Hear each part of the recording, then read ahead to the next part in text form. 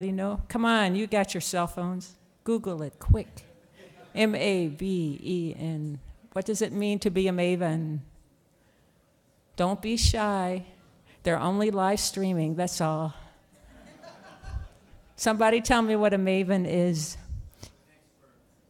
All right, so what's this panel? So that would mean color experts advise on digital media creation and tools. So that's what this panel is. In case you don't know, Maven sounded a lot neater with color than color expert. Okay, I am Teresa Marie Ryan, and I'm the moderator for this panel. And with me today is Nicholas Vazarian. You want to raise your hands? So then Jose Echevarria, Mike Burdock, and Danielle Feinberg. Okay, so can I start now? Am I on schedule? Okay. I am. Okay, so I'm going to cover a few color fundamentals before we start off this panel to give us a common ground. How many color models either add or subtract? Did everybody already know that? Okay. As long as you're with me. Color wheels spin and specify color harmony. Human color perception is imperfect. Important to remember here. Okay, so this is the RGB, red, green, blue, adds with lights. We're going to cover that a lot. Danielle's going to cover it specifically since she does lighting. Cyan, magenta, yellow, key black. This is for printing. We have Pantone up here, so they're going to cover it. Nick is going to cover that a little bit. And then here's the first one that you ever learned. How many people remember red, yellow, and blue from kindergarten? Everybody should raise your hand, because I promise you, you cannot pass kindergarten. I have a sister who's a kindergarten teacher. Worldwide, you cannot pass kindergarten unless you know your colors. Okay, so here is the first test. Red and green, when you mix them together, what do they produce? Hello, here? Yellow, somebody knows, RGB, right? So remember that when you're talking lighting. All right. So blue and yellow, what do they produce? Mixed together. You want to say green, right? Because you remember when you were 5 years old and you mix the colors, right? But blue and yellow produce in lighting? White. Okay. So now we passed that quiz. Okay. All right. Newton was the first person to develop the color circle that became the color wheel. So what he did is he had the spectral colors, and he had colors around here. Now, does anyone notice a color is missing that often appears on the color wheel? Does anyone recognize what's missing? Perfect. Otherwise known as magenta. And who put it there? Color wheel history has existed a long, long time. Goethe in 1810. Goethe put it there, and it's stayed there ever since. Newton only addressed spectral colors. Goethe put magenta on it, and it's stayed there ever since. The first guy to do the 3D beach ball concept of color is a guy named Rung, also in 1810. All right, so here's how we build a color wheel, right? You take RGB, and amazingly, CMYK oppose it. And you put this together, you combine it, and you have a color wheel. All right, so I'm going to cover some color harmony, because I know Jose is going to cover this a little bit in his talk with Adobe, and I want to make sure you get the fundamentals. A monochromatic color scheme, one color. I'm here in the key of yellow. Then you add a tint, a tone, or a shade. Tint. Tint is white added to one color. Tone, gray added to one color. Shade, black added to one color.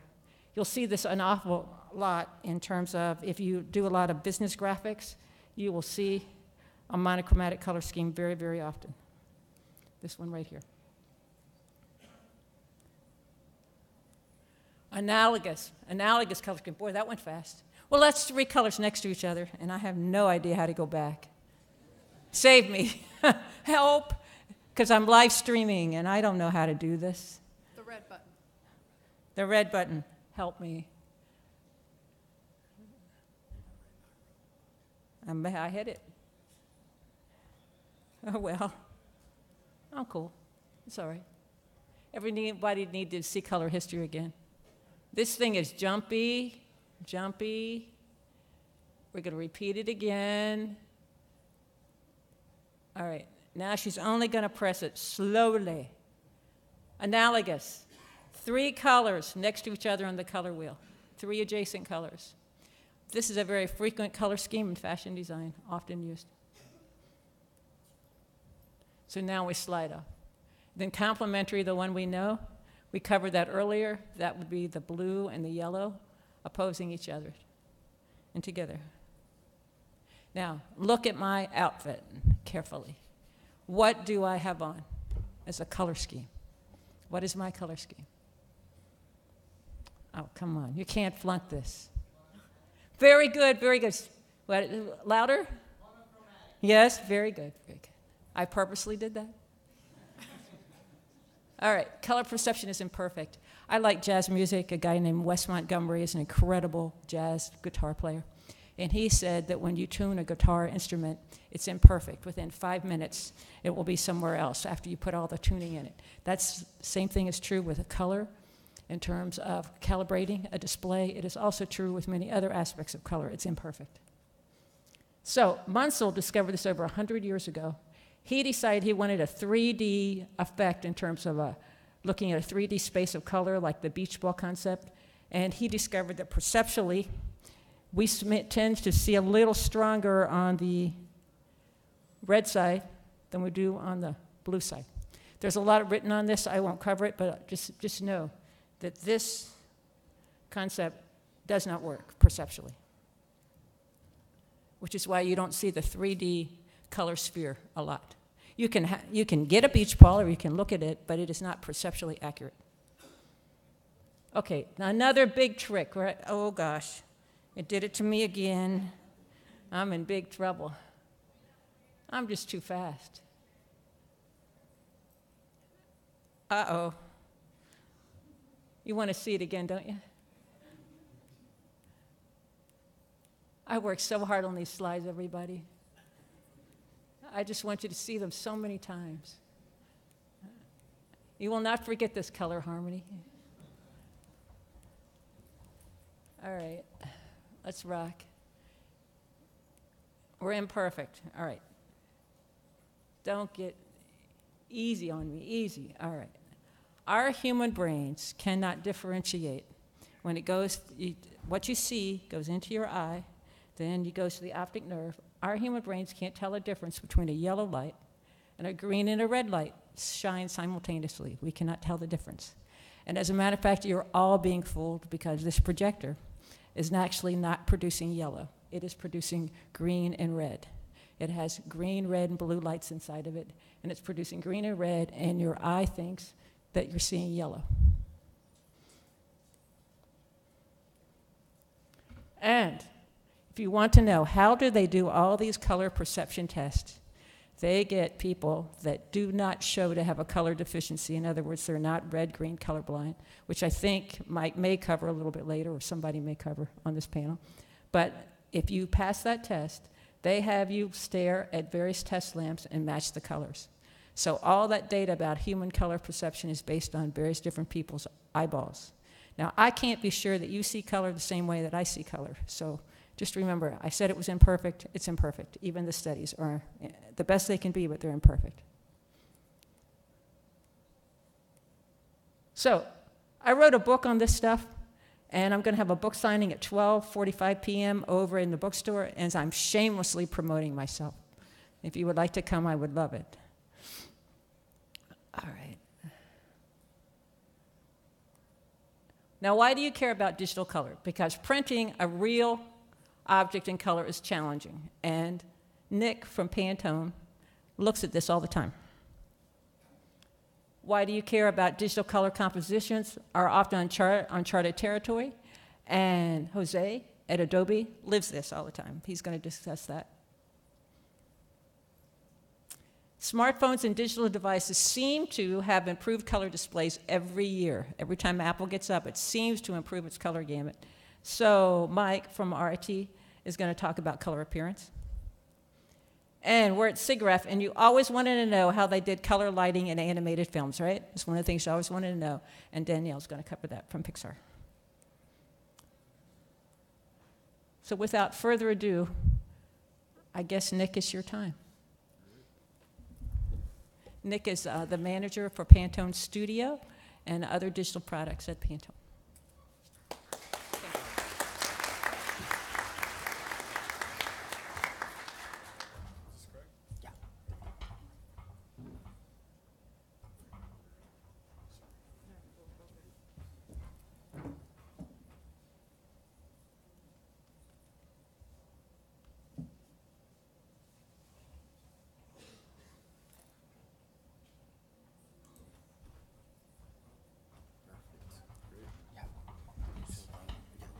Yeah, I got this here. All right. I will attest, I learned more from Teresa Marie's book than the previous 5 years of my career. So please read her book if you're interested in color. It's really that good. So I'm Nick Bazarian. I'm from Pantone. One of the things I love about working with a product that designers use is that they tend to geek out over it. And designers do artwork with our products, and so this was one of my favorites. Love to start off with this. Color it's truly a journey, and we're gonna go through Pantone's journey from physical color to digital color to eventually appearance today. My own color experience has been a journey as well. I actually started out in the painting world, so I was a real latecomer to the whole RGB scene. Always been a red, a yellow, and a blue guy, and I stick to that. I then worked for another color company. Didn't do anything with color there. Are there any IBM people here? That's exactly what I expected. Right. I went to work for a colorful school and then got a business degree there, and then eventually jumped ship and said, all right, let's go get back to color. Let's find Pantone. And I've been working with Pantone for the past 3 years. Truly been an awesome experience. So actually, Pantone is two companies. It's X-Rite and Pantone. Has anybody here heard of X-Rite before? All right, that's great. So Pantone, if Pantone is it's the color trends, color of the year, it's standards. We actually do custom color as well. So when people find out that we don't have enough colors, they'll come to us and say, please make this for me. X-Rite, on the other hand, X-Rite gets into all things producing color. And so whether it's paint, so it's matching and mixing colors, plastic formulation, get into dye formulation, we get into quality control for all of this. Print is a huge part of what we do. And the next stage of what we've been working on is actually digital rendering, 3D rendering. And so this image here is a 3D rendered image produced with our tax system, which I'll cover a little bit later. So again, this is Pantone's journey from digital to physical to appearance. So starting off with physical, we're going across materials. And this is really more of an overview of what is Pantone's business, like what does Pantone actually do? It's really color specification simplified down to, I guess, as easy as it can get. Pantone produces, a fan deck, right? And it's something you could actually carry around with you. Out of millions of colors that you could possibly see or choose, only a few are actually achievable. And so Pantone standards represent something that's achievable for a designer. So when they pick a color, they can actually go and produce it, and they know that it can be produced in real life. The risk when you pick something and it can't be produced in real life is that the color changes, and then everybody's expectations get changed and everybody gets mad. So really briefly, we actually have two color systems. Does anybody know that we have a fashion system in addition to a PMS system? So like one, two, couple hands. So this is really market-based. Everybody knows on the left, the common print colors. This is the Pantone matching system. It's PMS. And we have 1,886 colors in that system. It's used for print, but we also find that it's basically used for everything. It's just people pick it up, it's simple, it's easy. There's a whole nother color system for the fashion market, which is actually very nuanced. There are more colors in that system, and the reason for that is we find that fashion designers and product designers, they need a lot more light colors, they need a lot more grays, they need a lot more neutrals. And so this system has a lot of those that you probably wouldn't actually see in the print world as much. So these colors go across 6 different materials. So we have paper, ink on paper, we have paint on paper, cotton, nylon, polyester, and then plastic. But it gets more complex than that, even though we're trying to keep it simple with the colors that we have. So when you get into the print world, you have spot color, which is when you're actually mixing the ink. So you're putting it together beforehand to hit the color that you want before you print. We have spot color on coated paper, on uncoated paper. We get into CMYK and extended gamut CMYK, which is the really processed color. And then finally, we have metallic inks. So as much as it's in everyone's best interest from a physical production of color standpoint to get down to a manageable color set, the complexity of even doing that means that we have to have all these different materials and all of these different types of colors out there. But I guess the point is that communicating with color with physical references, it's really simple, really fast, and generally speaking, it's pretty easy.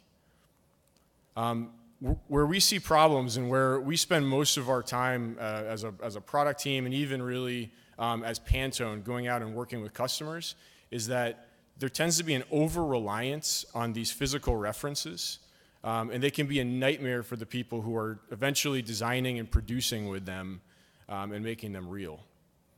And so if you've ever seen a store shelf and you've got tons of colors out there, the complexity is massive in this case. You have more colors, you have more materials, more suppliers, more licensees. All of these different factors, they contribute to total chaos when it comes to producing a color. And so that complexity ends up being waste, it's expense, it's longer lead times, you have quality problems. Ultimately, the more complexity you have and the less control you have over it, the more likely your product is going to be uncompetitive on the shelf. And that's a huge deal for companies. Besides that complexity, another reason this happens is when people are actually relying on the physical color all the way through their production, there are these little handoffs that happen, and every time there's a handoff, whoever takes the color might change it a little bit. So you might adjust the color that you received from a brand manager in Adobe, and you might change the values a little bit, and then those values get changed again when you hand them off, and then the person printing or producing the ink, they'll change the color. It's a game of telephone. By the time you get to the end state, the color that was started with isn't the color that was ended with. This happens all the time. And so it results in the loss of total brand identity. So I think to end with physical color, they're a great starting point. In fact, they're probably the best, easiest starting point someone who is going to produce a color for real life could start with. But they really shouldn't be the be-all, end-all.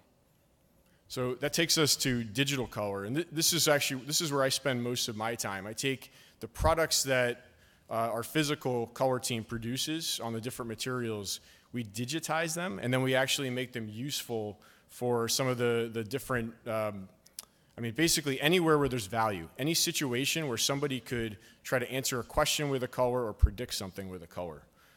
So I'm not going to spend too much time on this slide because Teresa Marie just did a pretty nice, quick overview. But RGB, hexadecimal, HTML, you guys work with these all the time. Where we can help improve the situation in some cases is actually just making the color capture and getting all of those values for you accurate and easy. So some of the things that we've done, we have a little mobile app called Pantone Studio, and we also have these cards that we've produced where it's like a little credit card. You can put the hole over the color, take a photo with it, and the card will actually calibrate the camera on the phone to get an accurate color. So we have a couple other technologies that are coming up in this space as well, but where we can add some value is just making that initial point of capture really, really easy, and then getting it into your design. Where we spend actually most of our time is on the production side of color. So this is where people are working with CMYK because they're going to be printing it. They might be using LAB values. Do you guys work with LAB values? I see a bunch of hands. And primarily spectral. So spectral data is actually, from my standpoint, probably the most valuable piece of data that I can give to someone who's going to be producing a color. So spectral data is really, it's that color's individual light curve across the spectrum of color. If you're used to working with LAB is, it's a sort of a, I guess, sort of a variant on this, but I'll let Michael explain a lot more later. LAB is like a color, it's like a color's fingerprint. The challenge with LAB is that it represents a color under one condition. So like one illuminant, one set of lighting, one observer condition. And if you change any of these things, the LAB value actually changes as well, which is why you might have seen for like a Pantone color multiple LAB values out there, because there's multiple ways to actually record that color. So spectral data reflects all of the different conditions, and it can provide a producer a much more versatile set of measurements for them to produce with or measure against. And so what we've done is we've actually gone and we've taken our original colors, you know, this is what you might see in our books or in on our cotton products or whatnot. We've measured them and we've said that's our master standard. We've actually said, okay, if this is a master, this is the point of truth. And if you have a point of truth, how can we predict how that point of truth is going to change depending on the different types of materials that the color might be produced on? And so we've actually gone and we've produced our colors, measured them the way they're supposed to go with a master standard, and we've actually put them out on different materials and created a dependent standard of them, which is, you know, in this case, this is a Starbucks coffee cup example. The original Starbucks color, but on a brown carton holder. And then we measure the delta E between these, and we actually give this data to the people that produce color so that they can measure against these different targets rather than the original Pantone data. Right? So this is just one way that we're making the data versatile to color producers. For designers, we've actually tried to bring this in the form of design simulation. So if you were designing something that was going to go on a label or packaging or some sort of physical product, we could tell you how your design is actually going to change in color before you send it off to get produced and find out that it's all wrong. So this is just a quick snapshot of one of our pieces of software from Pantone Live, where you can see some of the different materials we have. And then over here on the right, these are actually delta E values, which really in the color space, it's the space between the colors. So we can show if you started with this 2727C, if you put it on this brown cardboard box, it's going to look pretty terrible. We'll tell you just how terrible it is. To make this a little bit more practical, we've actually put this into the design file. So built a plugin where you can take your design file in Illustrator and actually simulate how those colors will change. So this is one example where we actually, you know, if we had worked with this company ahead of time, we would have saved them a production run of I think 50,000 of these little flip-flop holders they produced. So when you're working with the spectral data, instead of doing these handoffs and getting this game of telephone, we're actually providing a common point for people to measure against, so there is no handoff. So if a color is picked at the beginning of a design and the producers know what color that is, they can access the spectral data, and depending on whatever material they have, they can get the reading for what that material is supposed to be, and then they produce their color, and there's no major color change. So we're trying to avoid this. The last piece of our journey is that we're actually starting to go beyond this. We're going into the 3D space. And so, you know, we recognize a lot of our customers are much bigger than this. They have thousands of complex materials. They're not just doing packaging. They have global production sites. They have very color critical requirements. I mean, think about something like a car, how critical it is to have the color right. And their lead times are demanding. Communicating color is just not going to cut it. And so some of the work that we've been doing is actually to really step it up and say, can we bring it to appearance? And so we've gotten into, and this is more on the X-Rite side of our business, but we're merging it with the Pantone side. How do you take the appearance of something and communicate that? And so these are just some examples. These are digitally rendered scans using our tax scanner.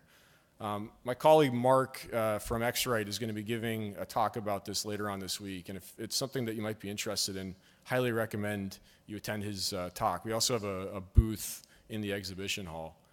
But in communicating appearance, you're communicating all of the different attributes, including the color that something might have. And this is actually just some of the pieces that go into this ecosystem that produce this. We have a tax scanner, we have a material hub, and we actually have a place where you can look at the digital rendering next to the real product in a light-controlled condition and see how it appears in real life. Pantone's going this direction. We're going to be providing our materials in the future scanned digitally so that someone doesn't even have to necessarily send a physical sample back and forth. They can use the 3D materials. So with that, I'll hand this off to our next speaker, Jose, but I want to say thank you.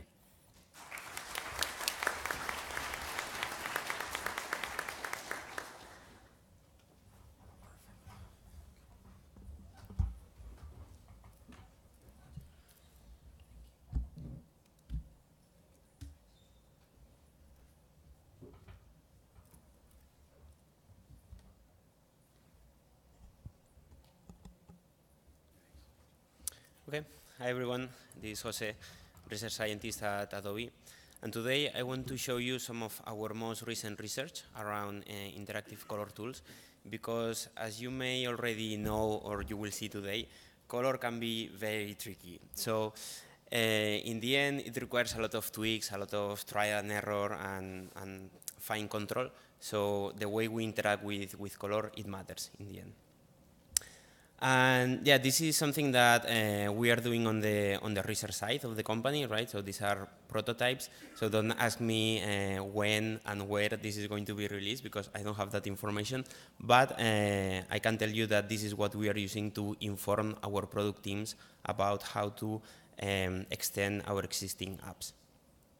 So I would like to start with Adobe Color, which has been around already for some time. And is the video playing? No?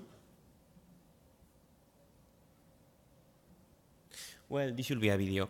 So in case you haven't used it before, so this is a tool to create color themes, right? So you can move the color swatches around, and it's able to enforce these different harmonic schemes that Theresa was mentioning already. So it's very easy to start from scratch and create something that looks kind of compelling. And what I like about this tool is that, to me, it shows the most important features for intuitive color tools. So it provides the right level of abstraction, so then the interaction is greatly simplified. It has a purpose, right? It's something that it's especially tailored to a final application, and it's consistent with theory and the mental models that the users have in their minds when working with color. So with these concepts in mind, I'm going to go through different projects that we have been working on, and we'll see how we can apply them to make more intuitive color tools. So for the first project, I'm going to talk about some color harmonization work that we have done with university collaborators. And here the idea is that instead of starting from scratch using our tools, maybe you have collected already a color theme from different images, from your own inspiration, and you have a color theme, okay? So when you visualize that over the color wheel, now we are focusing on analyzing the distribution and see if we could improve it even further using these harmonic schemes. So for example, we can make them snap into a single split, which is a variation of the triadic scheme. We can make them complementary, monochrome, square, or a triad. Okay, so this is already looking promising, right? Because it's helping you to improve your colors, but maybe the algorithms are not capturing your full intent, right? So you want to refine that, because 100% harmonization is too strong. So we can allow that refinement as well. And that's something that I don't know if it's going to show properly on the projector, but this is something that when you are doing serious work with color, this kind of fine control matters a lot, right? So we are able to provide that on top of the arbitrary manipulations that you can do already with existing GUIs. So this is all cool, right? We have been able to do that for some years already, but more recently, new techniques have appeared to do what we call palette-based image recolorization, right? So starting from the image, we can extract the color palette, and now we can edit each of these colors arbitrarily, and the results are going to reflect on the image. So this is very straightforward, and it opens like new possibilities.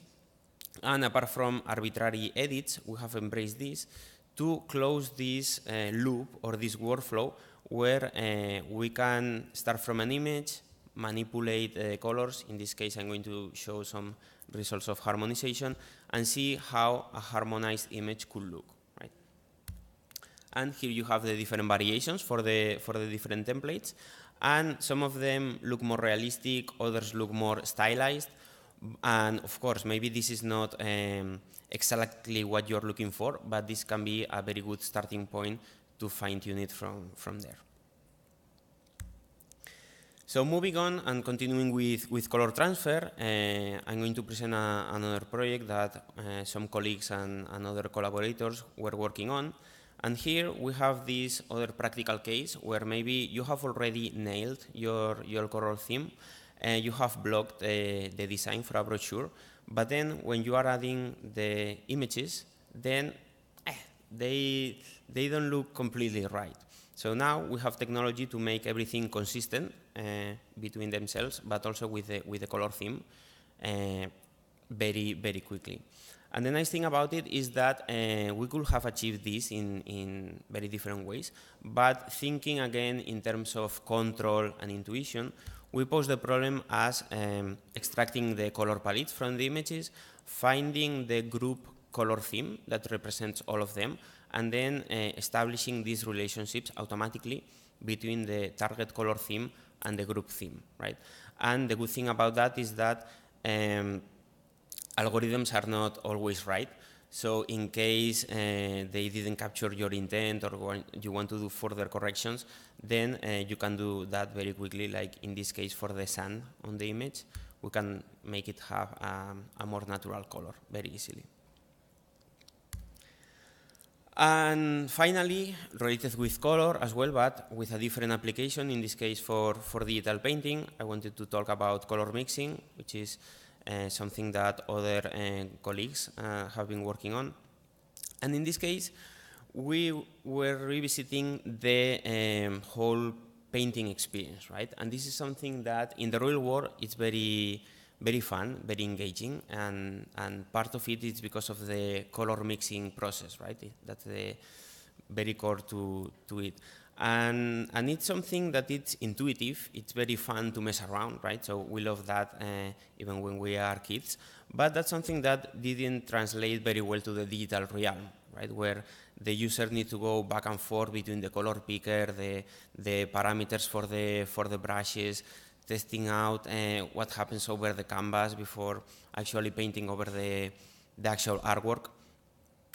So these colleagues, they took into account all the pros and cons from the real world, all the pros and cons from the digital world, and and they came up with this idea of a playful palette, which is a new kind of mixing interface where the user is in control of these color blobs that can be set very easily with existing color pickers, but then they are able to interact with each other very organically based on their position, right? So they directly expose the range of mixtures, and it's very easy to pick from them. And this is something that, this is from a prototype, and you can see how efficient everything turns. Well, it's obviously speed up, right?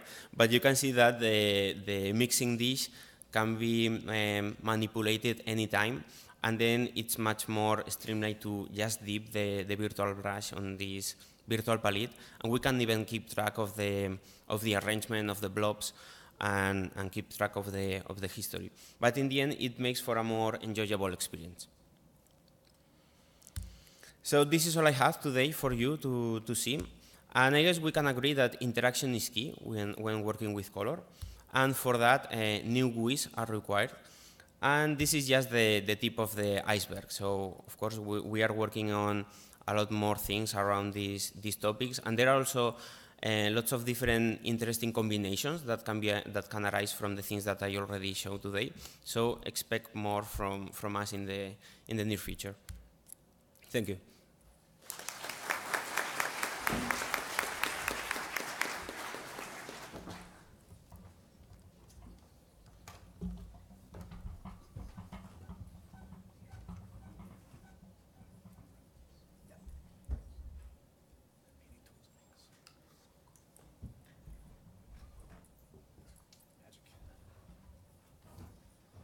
Well, good morning.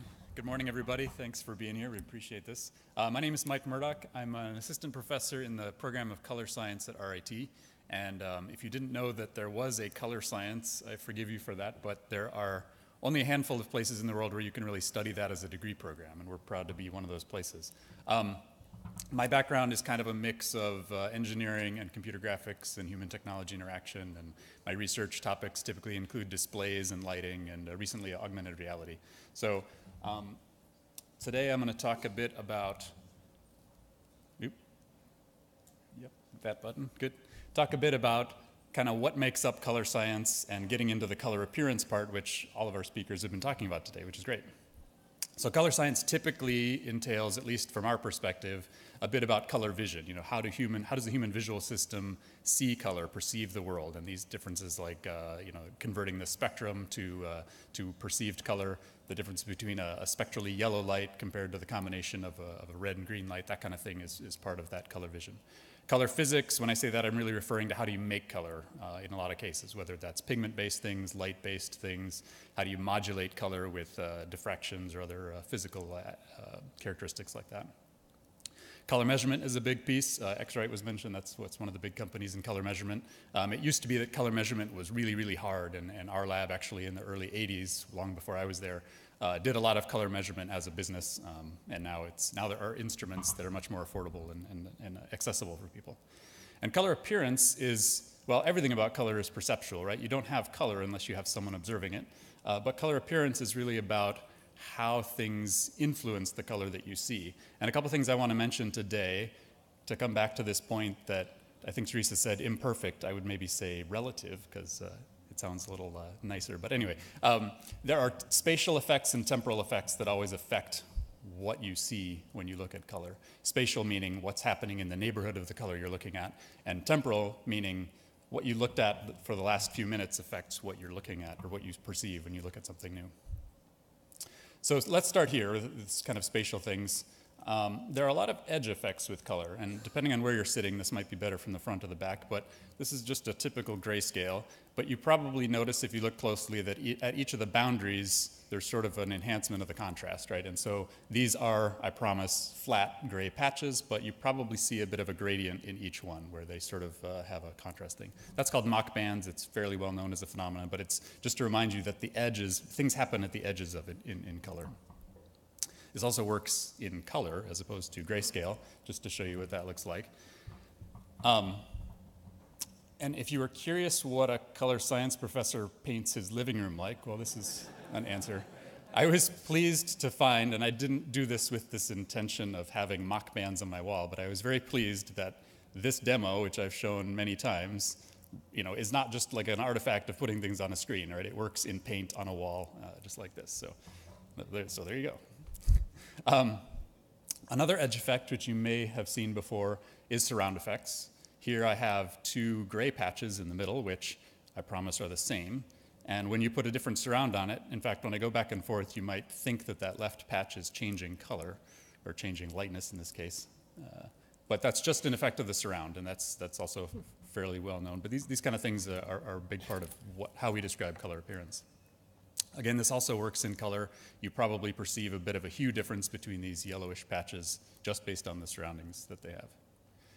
Surround also affects contrast, so not just the lightness you perceive, but the amount of difference in colors here. So hopefully you see that the patches on the right look sort of closer together in lower contrast, and the patches on the left look further apart and higher in contrast. This is well known from imaging, from cinema. When you're going to show a movie in a dark theater, you have to render it in higher contrast because it's going to be perceived with lower contrast like this. Again, this also works in color. It can change the sort of lightness and the hue effects that you see in the colors that you're perceiving. And I mentioned this, the cinema example. Of course, this works for images as well. I show a black and white image here just for simplicity, but probably if you look carefully, the sort of perceived, depth and darkness of the shadows and the highlights between these two images is different just based on the surroundings. And if you don't see it, I will just blame the fact that it's not big enough in your field of view and hand wave a little bit. But that's another fun thing about color appearance, is that whatever you perceive is the thing. You're right, because you're the observer, right? So we've already mentioned a little bit about color representations. Here I picked some interesting purple. You probably know about RGB and HSB or HSV. CMYK is another representation. Any of you work with XYZ ever? And I don't mean 3D coordinates XYZ, but it's always confusing when you're talking about UV and U prime, V prime, and XYZ and 3D and XYZ in color. But anyway, XYZ is really much like RGB. It's an additive color space, but the primaries of XYZ are imaginary colors, which is always fun to describe to people. But it's referring to how people see color in their eyes. The last one here was also mentioned earlier, LAB. All of these designations are basically telling you the same thing. These are all representations for this color, for this purple color in this thing. For those who don't know much about LAB, let me just give you a little map here. The L star in LAB is really short for lightness, and that's the scale up in this sort of 3D diagram I've drawn here, the scale up and down from dark to light in the center. The A star axis is kind of an opponent color axis between red and blue, red and green, and the B star is between yellow and blue.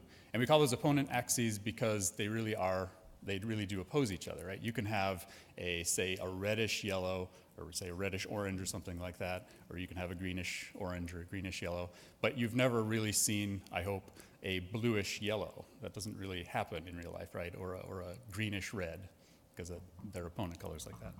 And if you've heard of LCH, that's actually the same space, but described with a cylindrical coordinate system instead of a Euclidean one, where chroma is the distance from that center L star axis, and hue is the angle around the cylinder that you make with that. Most important thing here, though, is that white is at the top of this box at 100 L star and 0, 0, A star, B star. So 0, 0 means it's achromatic there, and 100 is there. But white is always kind of relative, right? So the biggest question in color science is maybe ironically often, what is white, right? Because in a given situation, white is very indicative of what people are adapted to. And if you can answer that question of what is white in a given situation, then you can do a lot of computational things to figure out what color appearance is. On a screen like this, the sort of maximum value that you drive it at is kind of the white. And that white is different than the white you see on the ceiling, which is the brightest, say, object in the room from your perspective. And you're okay with that because your perception is relative, and that's fine. So we adapt, this is getting into the temporal side of color appearance. We adapt to color and luminance level all the time. Our visual system is really good at this. You don't even notice that it's happening. I show you two photographs here of a color checker under a 3,000 Kelvin light, a warm kind of indoor light, and a 7,000 Kelvin light, which is very cool daylight. And here I've used a camera to do it and set the camera white balance to somewhere in between, so it really shows you that the difference here. If you were to look at these two situations, this color checker under two different lights, you would probably see something like this. What do you think? They look kind of the same? So this is the adaptation part, where the physical stimulus that your eye is seeing is quite a bit different. But because you can tell what is white, it's kind of obvious looking at this where the white patches are. And it doesn't have to be white. It can be achromatic, somewhere gray, somewhere in between. In fact, that's why I chose to wear this nice gray shirt here, to help you chromatically adapt and not perceive me as more green or yellow. So if you look a little green, it might be because of your dress. I'm sorry about that. But the point is, you're very good at adapting to this and sort of, without even knowing that you're doing it, normalizing your perception of the scene for the white that you see and adapting to that. If you look really carefully, and I can't totally promise this thing will show you the difference here, you might perceive that the red patches here are different in lightness and the blue patches here are different in lightness, just because the spectral characteristics of that color difference, or the lighting color difference, does still persist even if you've adapted to the white. So that's another level of detail if you're curious. So luminance adaptation is another one. You are in here in a sort of relatively dim environment, much dimmer than if you walk out that door into the daylight. And again, you do this all the time without really noticing it. This picture is from a 20-year-old SIGGRAPH presentation that created a good model of how you adapt to this, and this was used for like HDR tone mapping. One point to make is that in all of these, the white, the background of these things is the same, right? Because again, you sort of normalize your vision to pin that white where it should be. The other thing is that this is showing that the color is much more enhanced. So the point I should have explained this to begin with. This is what this scene might look like under very dim illumination of 0.1 candles per square meter, and this is all the way up to 10,000 candles per square meter, like outdoor kind of lighting, and everything in between. And besides the white being the same, the real difference that you see here, or one of the big differences you see, is the amount of colorfulness. So that the brighter the scene, even when you've adapted to that white, the more colorful things look compared to how that scene would look under dimmer light. So you're still seeing the color, but they jump out more at you when it's lit under better light. There's also a sort of spatial resolution fuzziness that you get. So if you're operating under starlight, you can still walk around outside once you're adapted to that, but you can't perceive detail as well as you would have. So color appearance is kind of what I've been talking about all along. There are color appearance models that are computational models that try to predict what the appearance parameters of a given color stimulus would be in a different situation. And really what they're doing is modeling the state of adaptation, both the luminance and the chromatic adaptation. So one example, the one that's sort of most famous and standardized by the CIE is CCAM02. It was standardized in 2002, hence the name. And it takes inputs of the XYZ of the stimulus and the white in the scene, as well as the actual luminance of the background and something about the surround, because that also affects it. And it gives you a bunch more information. I mentioned LAB, which is always a reference to a white. JAB is kind of like LAB. You can kind of figure they're the same, but also gives you chroma and hue, which are related to that, but colorfulness and brightness, which are sort of absolute. I said LAB white is always at 100/00. So on this picture here, the LAB white of any of these is going to be the same, but if you compute the CCAM J, that's the sort of equivalent of that, or more importantly, the Q, the actual absolute brightness of that, those will respond to that difference in overall scene luminance. So if you're curious, there's a small update in 2016 to this, and there's also ICAM, which is an image color appearance model, which could be very interesting for imaging and computer graphics applications, so check that out. So really, what do I leave you here with, right? That things are relative, things are complicated. What's my advice? We're supposed to be advising people. First thing is pretty simple, but worth mentioning, I suppose. Just know what to expect, right? These edge effects, these surround effects. If you take a logo with a well-chosen Pantone color and you put it on a different background, it's going to be perceived differently, right? So just be aware that that's going to happen and don't be surprised. And with that in mind, check things. Have a look at what they do when you do various things. If you are interested in CAMs, color appearance models, use them, right? They do exist. There are open source implementations of them. You could drop them into a workflow of some kind, and I'd say, hey, maybe put one in Photoshop, if as one of the choices in the pull down. Where white is kind of obvious, like on a display screen like this is less interesting, but especially for HDR workflows where you have really wide dynamic range that you're compressing to a displayable amount and perhaps moving that around as you assume the viewer is adapting, then color appearance becomes even more important. So that's one place to watch out for. So while we're plugging things, if you're curious about color science, you have a couple more opportunities here at this conference. At the left here, two of my colleagues from RIT are giving a course tomorrow morning on fundamentals of color science. On Tuesday, I'm giving a course on color in advanced displays, which assumes you know a bit about color, so it's kind of an intermediate level class. So take Jim and David's course first if you want to come see that.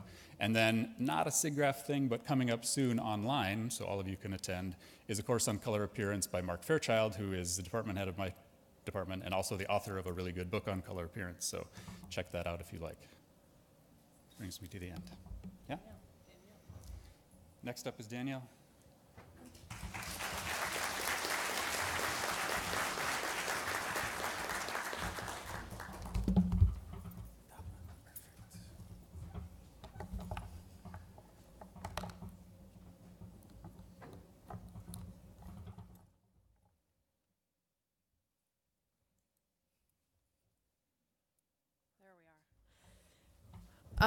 It's nice to be back at CRAF. I started in computer science. I was a student volunteer in 1996. I've been back several times since. But I deal with color science all the time. I have direct lighting for Pixar, and the idea of a color inside my head getting to the lighter into the computers to show up on every computer at Pixar the same way, and then out into theaters and phones and everything the same color is something we deal with. But today I'm going to talk about much more of the practice of using color in our films. So I've been at Pixar for over 20 years, worked on a bunch of films, so I've seen a wide variety of the way that color is used in film. A pretty typical way we use color to tell story is with saturation. You'll see this all over the place. So if we go back to the first Incredibles, here's the color script, which is the way we kind of map out, with color, the emotion of the story. It's doing things like time of day, weather, color, and light to help tell the emotion of the story. I'll talk about it a little bit more later. But for the original Incredibles, there's the early part of the film where it's this flashback to the heyday of superheroes, and it's almost these like candy colors. It's so oversaturated. And then we get to when Bob, or Mr. Incredible, is in Insuricare, and all the color is sapped out of it because his life is so boring. And so it's a very easy way, just with color, to help tell the story. And then when he gets back to superhero fighting, we punch the colors back up. So it's a really easy way to use color to help support the story, the emotion of the story. Obviously, hue is a big one too. So if we take this shot from Toy Story 3, we've got Buzz in a room, and you would never say whether this is happy or sad, or there's not a lot of emotion to this. But once you get the color and the lighting in there, we get this green light coming from the vending machine, and it starts to feel maybe eerie or ominous, and you're pretty certain this is not like Buzz's best day in his toy life. And in that same way, we use warm colors here in this shot from Coco to convey the warmth of family, the setting of Mexico. So you have all these sort of expected associations with color, but we run into some unexpected ones too. And one of these happened on WALL-E, where a lot of times on our film, we'll do an early, we call it a diorama, and so it's maybe one shot, maybe it's a series of shots. And what we're doing is really cheaply putting together a scene. And so we're not spending a bunch of time and money on it, but we want to take things to kind of a final image so that we learn all the things that we need to execute through the movie. So we can refine our technology, so instead of executing in one shot, you can do it in 2,000 shots. You can see the garbage cubes here on the top look kind of stupid. WALL-E looks a little goofy. But it's a way of sort of figuring out what we need to do for the movie. So here's a shot from the diorama. We learned that WALL-E looks too frail to believably have lasted 700 years, but if you also notice the sky and the atmosphere, it's sort of red. And because WALL-E, there's no dialogue in the first 30 or 40 minutes of the movie, we have to do an enormous amount of visual storytelling. And it turns out that when you present people with a science fiction film with some red in it, everyone thinks it's Mars. And so we're trying to tell you it's Earth, it's 700 years later, it's polluted, WALL-E's the only one there, and if I mess up in the lighting and make it kind of reddish atmosphere, then suddenly I've sort of ruined the story in a way. And so in the actual movie, after discovering red is associated with Mars, we keep the atmosphere really more in this sort of monochromatic world, and we go from sort of whites and yellows and oranges. Set pieces can be red, but it's really about the atmosphere, it can't be. When you get into something like Finding Nemo, we get the beautiful sort of underwater world. We get to various shots where it's very traditionally sort of colored underwater scene. Then when we get to the end of the film, when things are not going well, we can take it to the screen. It's pretty believable as sort of polluted water. But you take a scene like the jellyfish scene, and we're going quite pink with it. It gets pinker and pinker than this image, which I don't think you probably ever see pink water generally when you're diving. But we needed it to feel really wonderful and beautiful, so Dory would go into this field of jellyfish so that she would get herself in trouble, essentially. And so for certain underwater, for all of underwater, there are certain things that we know we have to keep looking really like sort of true underwater in the real world. But we also know there's things we can push and pull for the story. And color turned out to be one we had a lot of latitude with, and the audience would still believe it. Now, there's a multitude of ways we can use color to summon place. This happened all over the place in Coco. For a lot of our movies, we go take research trips. This was incredibly important for Coco because we're trying to recreate Mexico, and we don't want to look like idiots that get Mexico wrong. So on these research trips, we go down for the Day of the Dead holiday, and one of the more spectacular things I have ever seen is the cemeteries decorated for the holiday. And so it's this sort of riot of color from the marigolds and these magenta-colored flowers, the celosia, set against the backdrop of the cemeteries with the green plants and stuff. And you can see just what a spectacle it is. And then going back to those same places at night where it's the same scene but bathed in candlelight. And so just with the change in the sort of lighting, you get this whole other scene that was really fantastic.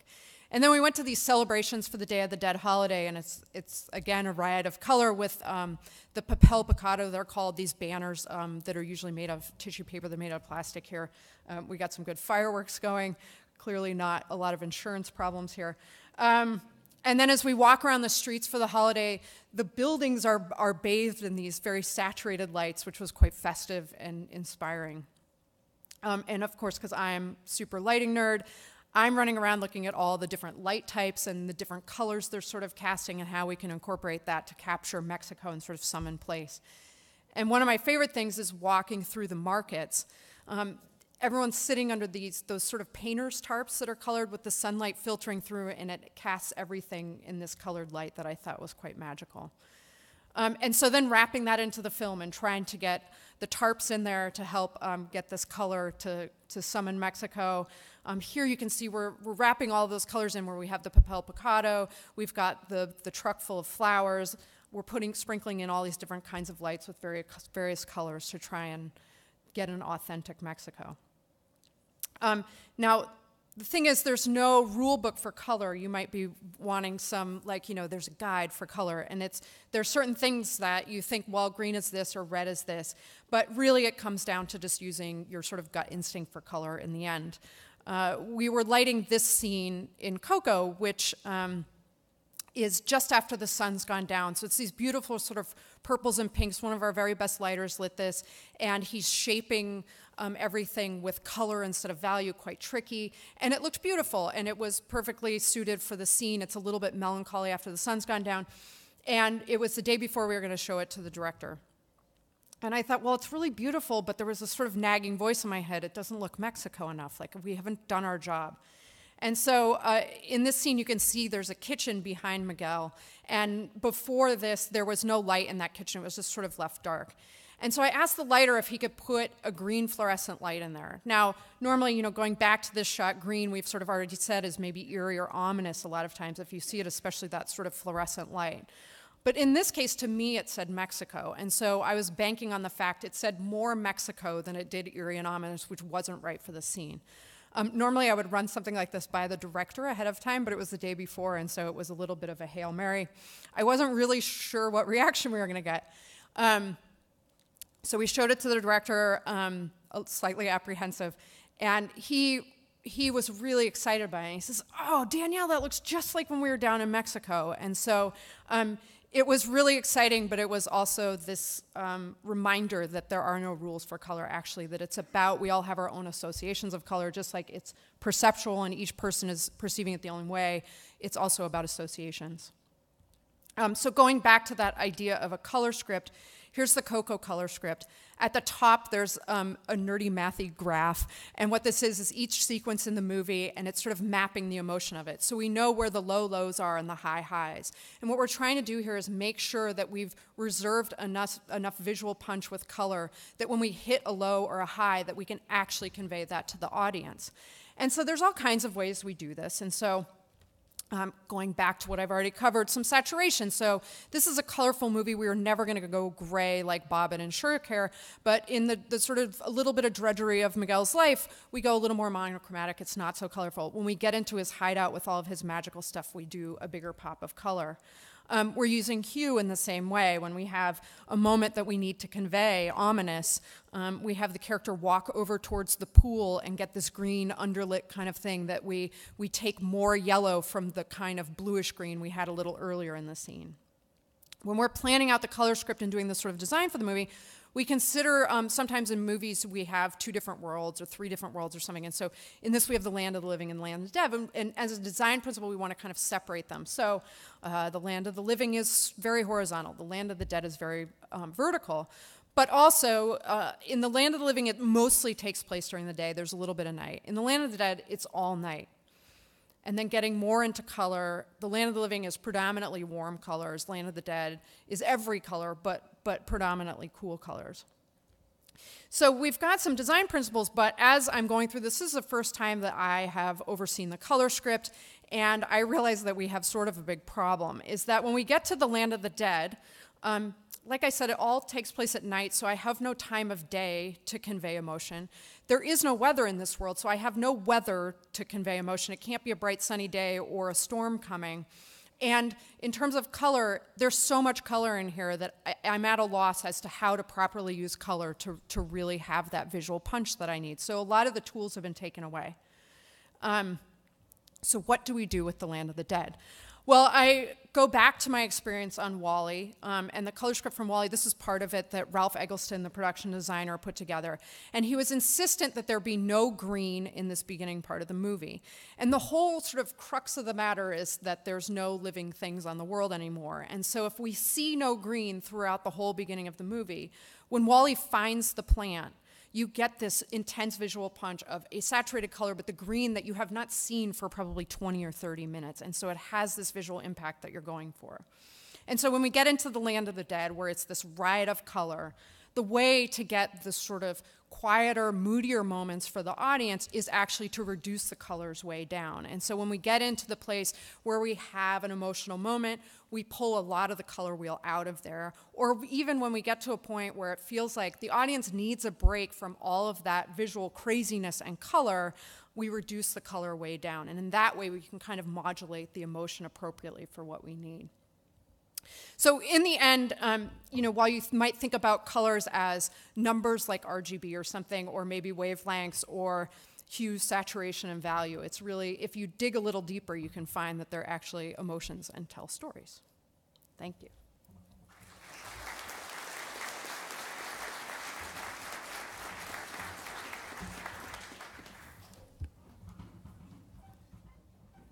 Okay, we have time for a lot of questions. We're going to ask them among ourselves, but we'd like to open the audience up. Does anyone have any questions you've been sitting there waiting for? Please come to the microphone. It's being live streamed. Thank you. It was really great. I have a question from Nick. X-Rite is actually, they're doing a great job of, making a standard color palette, like a passport color checker and so on and so forth.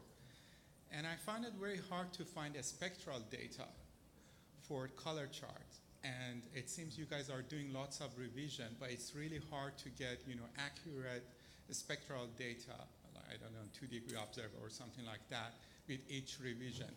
This is one of the things that actually I would like to see more updates on that. And the other thing is the X-Rite color chart calibration. It's very black box.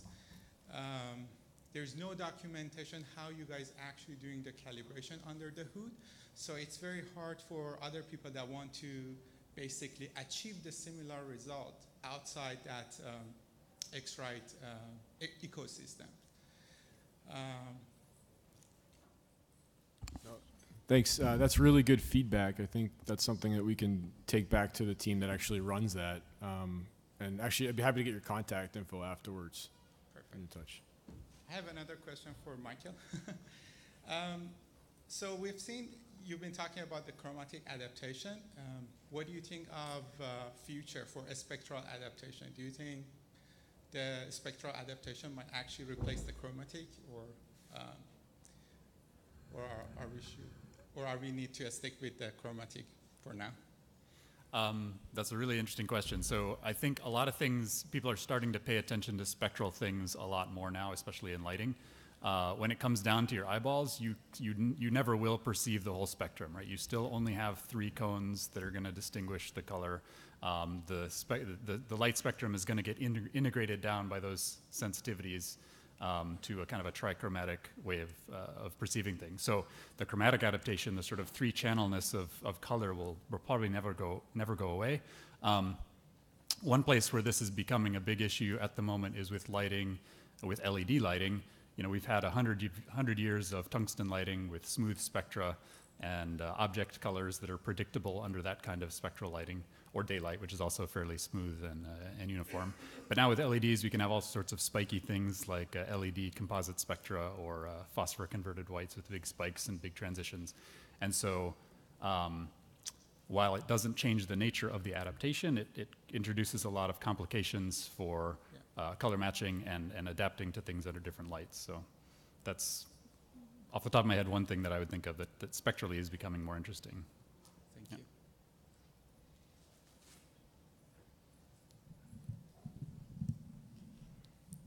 Hi, thank you for the presentation. I just had a quick question. At one point, you showed a image where you had the X-Rite calibration chart, and you had basically calibrated both of them, but then there was still difference between the two colors that were shown in the left and the right image after calibration.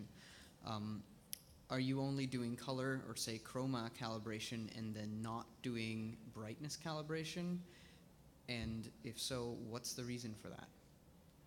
So you're asking about the color checker image where I showed the paired, right? So to answer the first part of the question, it was just a white balance, like a camera white balance adjustment, like you would do in Lightroom or Capture, which then preserves the luminance differences per color, which is much like how you would see it with your own eyes. So that's why it was left like that. So it was not creating a whole characterization of the input from the rest of the patches. Got it. So it's not using what X-Rite would do, which actually calibrates all the colors and removes the light characterization from the image, so you get a good albedo or something.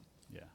Got it. And it's a little bit of a contrived example, and I'm still relying on a camera and a display to show you what it looks like, which is always a bit hairy. So yeah, just conceptually that was the point, though. Yeah.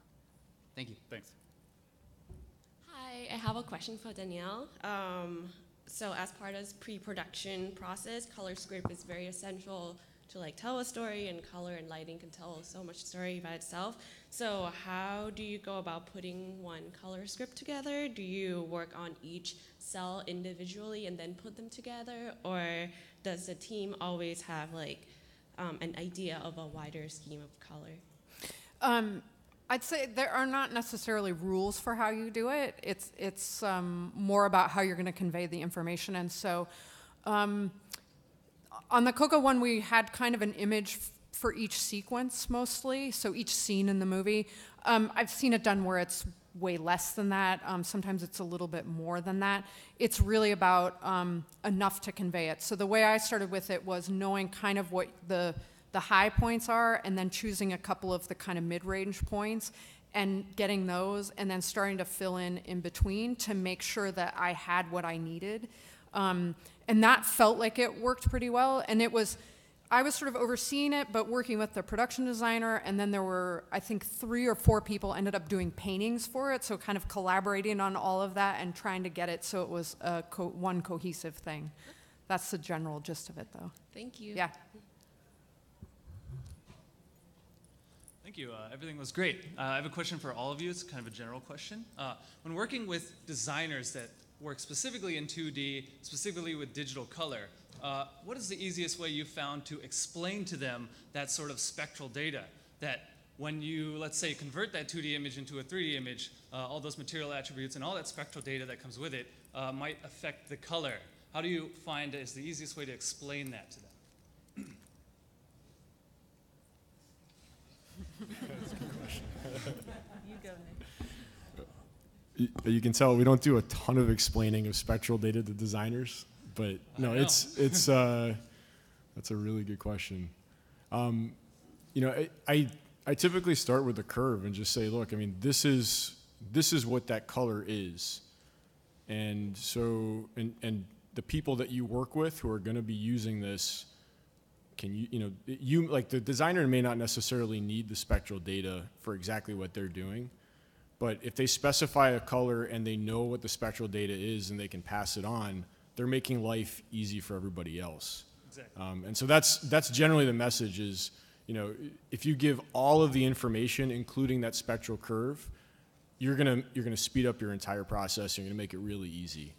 But I mean, I typically don't get into the specifics of, you know, really just what exactly it is because they don't really need it necessarily. Thank you. I could add maybe one little thing. In terms of showing people things, right? Yeah. It can be very nice and visual.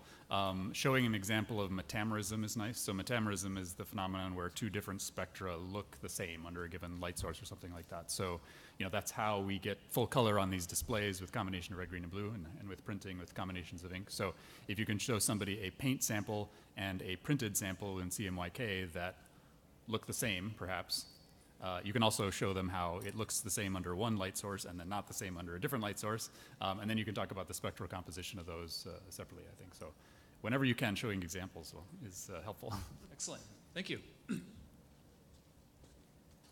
Short microphone. I have a creative question for Danielle. With color scripting and designing lighting, you're doing basically painting, and in the realm of HDR, I'm curious whether you consider these in your creative decisions, or whether it's useful, or whether it's just distracting. Like Consider HDR, is that? Yeah. Yeah. Like you added the light in the background, and in HDR, if you don't tone map it or think about tone mapping, it could be this really distracting light in the background.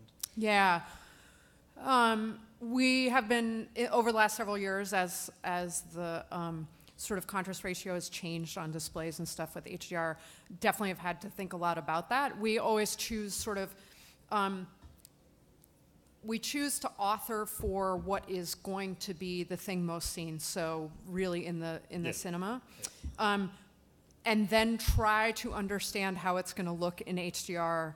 An example is for Monsters University, when HDR was first coming out, and we look at Monsters University under HDR, there's flashlights, and they look white, but when you look at them in HDR, they look pink, which is really wrong because the red channel was pushed way far, but you would never notice that. And so we're trying to catch those kinds of things so it will look reasonable in HDR. We're now color grading for HDR and trying to figure out, like, there were scenes in Coco that I had to just clamp them because the flames on the candles they didn't look bright anymore. They looked really stupid. Yeah. And so while it pained me, I would just clamp it so that it at least looked the way it was intended, but you don't get to take advantage of the extra range you have. So I don't know that it's the best way to make use of it yet, but it's the way that we can kind of still author where everyone at their desktop can see what the intention is. And hopefully at some point we get to author for HDR and make sure the sort of lower range stuff still works. Thanks. Perfect. Hi. Hi. So I enjoyed all of your presentations, but this is specifically for Danielle. Mike talked a little bit about chromatic and luminescent adaptation, and I know that Unity is doing some things in post-processing files where, like, they are automatically procedurally generating that adaptation. So I was just wondering, when you have adjacent scenes that are like one that's indoor and the next one that's outdoors, and like the lighting's completely different, how much of that is actually done manually through lighting to get that weird like oversaturation and then like adaptation into you're actually seeing things normally? Yeah. And how much of that is done in post-processing? It's all done in lighting, all very manually done. We love to have as much control as possible, and so if you're going to do something like in a live action film, if you're inside and walk outside and the exposure kind of blows out and then settles down, what would happen with a regular camera? If that ends up in one of our movies, it's probably because it's an actual style choice because we actually have to manually do that. There's probably some ways now where we could do it with less work than it used to be, but it's more of a stylistic choice where we're deciding how much of those things to pull in from real world kind of cameras and exposure and stuff and layer them into our movies, like lens flares, like that kind of thing, where I was telling these guys at dinner last night that we had this live action director that was completely flummoxed by us trying to recreate lens flares for WALL-E to evoke old science fiction movies, and he's like, I've spent my whole career trying to avoid those lens flares, and you guys are trying to like get them accurate. And so they end up being sort of stylistic choices for us. Thank you. kind of a similar question for authoring HDR content, and do you guys, there's currently a shift to use more physical values in order to get more realistic lighting contrast and ratios, but just in terms of, Michael showed the slide where the color saturation is different, and plus after you feed it through a tone mapper, depending on the tone mapper choice, we either like roll off really high values to white, like in the ACES tone mapper curve, or we try to preserve contrast. And it seems like we're fighting this a lot in terms of sometimes the art director is like, oh, we need more saturation in the brights, and it's like, oh no, I like the kind of soft filmic look.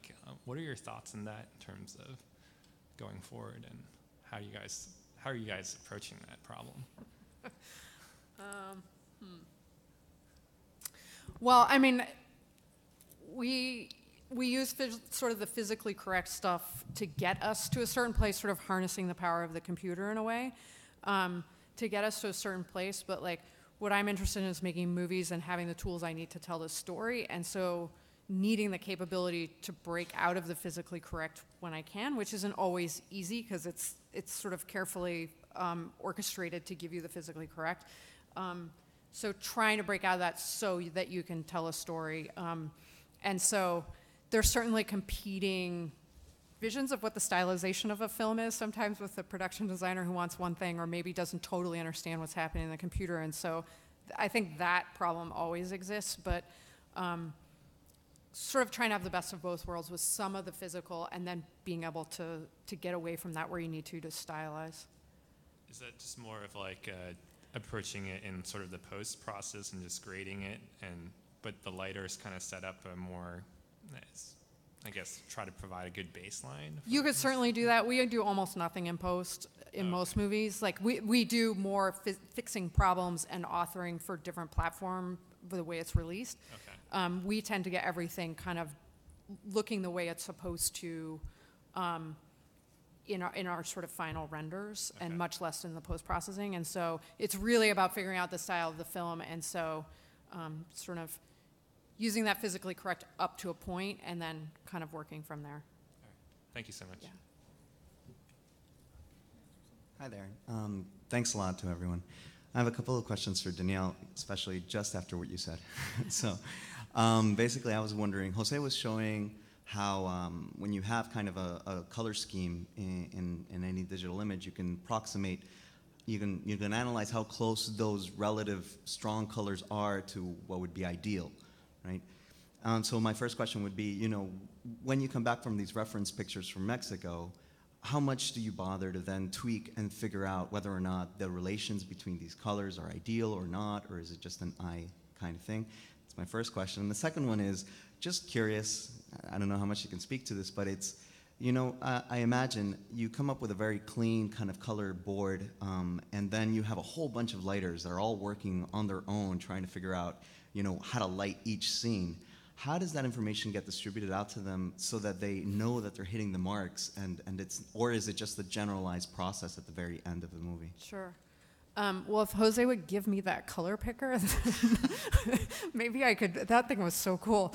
With the pictures from Mexico, like I think we're all looking at those, having been in Mexico and sort of soaking it in, and it's much more about instinctual. The art department definitely came up with, Harley Jessup was the production designer, he came up with a color palette for Coco that he was using as his reference at all times, but we aren't doing things on the order of the cool stuff that Jose was showing, and so I think it's a little more instinctual than we get super kind of brainy about it, maybe.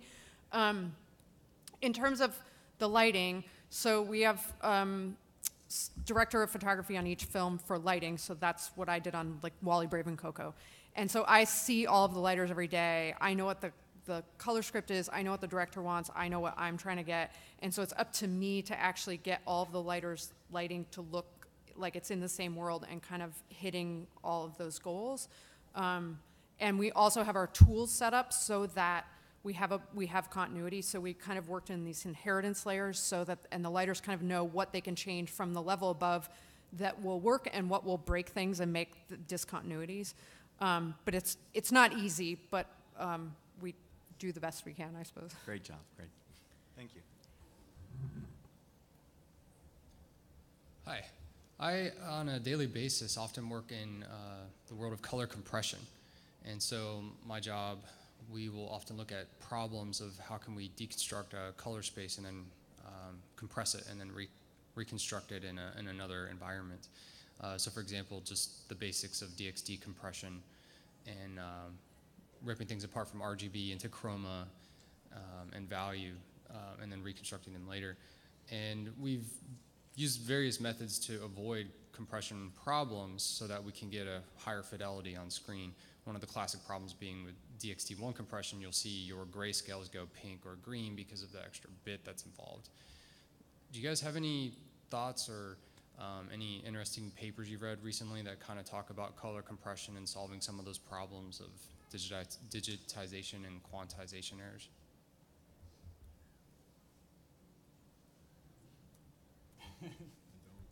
Nothing? Sorry, no. Okay, thank you. You stumped us. Yes. Yeah, so I was thinking in like something like the Pantone system, you have some very well-defined spectral colors. And I know it's not really maybe the goal of the system, but what if you want to then start blending the colors? Like, for example, you have some color here, and you want to print a gradient between them on brown cardboard or something. Is there like some sort of model for interpolating between the colors, or is it a non-issue, or? I mean, going between them, you thinking specifically using just Pantone colors, or Well, any even sort of more gradient between generally, them? but does Pantone have some sort of opinion on the interpolation between colors, or? No, it's a good question. It's actually something we're working on in one of our tools right now, which is why I asked the question back. But we're trying to do it right now with our existing colors in a way where you could pick two and then get some sort of a bridge between them. And one of the challenges is that our color system is not mathematical, and so for some colors there are a ton of Pantone values between them. For others, like you're lucky if you get one or two. It's that random in some cases. So I guess there's different ways that we could handle it, but yeah, it's not super straightforward with the way the system is today, and it can take us over. Let's say we did that and we found like we just have some really big gaps in certain areas in our system. It can take us, over a year, sometimes 2 years to add new colors to the system. So it's not quick to do that either, but it's a really interesting question because it is something we're thinking about, and we know that that's a use case people have. So, thank you. I just wanted to point out that if you look at your tag, or one right over here, from NVIDIA, that is actually a specific color that they worked with X-Rite, correct? They worked with X-Rite to make their own NVIDIA color. There actually is an NVIDIA green that's specifically, and it's got Munsell and it's got Pantone values associated with it. And I wanted to ask Nick how long it takes to create a color like that. If it's a color that's for a customer that is not going to go in the Pantone system, it can be pretty quick. There's an element of consulting to it where you're just trying to figure out what the person wants to convey with their color, and then what exactly that customer is, or what exactly that color is, and then is that color achievable on the materials that they want the color on. So it's much easier. Like we did something like this with Minions Yellow some years ago, where we basically went out and said, okay, it's got to be on screen, it's got to be on these 10 materials, and we'll produce the color and we'll produce the values that go with it and provide it.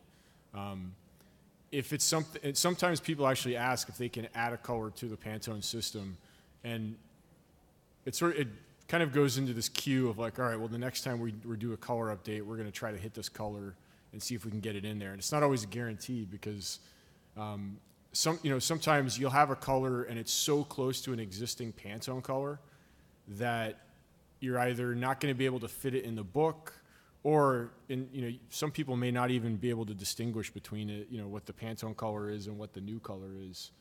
And all of this goes into it taking us a lot of time to get, a mass of colors into our system. But definitely, it can be fast, it can be slow, it depends. Okay. Does anybody else have any questions, or any of the panelists? Hey, I have a thought, actually. I've been mulling over this color compression question that I didn't want to say no to. I don't really work on compression, so maybe this doesn't really fit. But from work on displays, one thing that came to mind was there are color sequential displays. Sometimes projectors do this, that flash the red and then green and then blue field very quickly so that your eye integrates them, but it's still flashing those colors. And sometimes you perceive flicker or color breakup and things with those. So one way to mitigate that is to adjust the, so if you have LEDs that are driving this color setup, you can sort of combine them so your subfields, instead of being pure red, pure green, pure blue, could be intermediate colors, right? You take a little bit of green and a little bit of yellow, a little bit of red and green, and make some sort of a yellow field in there. And so depending on sort of the palette of colors that you're trying to make in a given frame of video, you would choose sort of a smaller sub-gamut of your RGB available.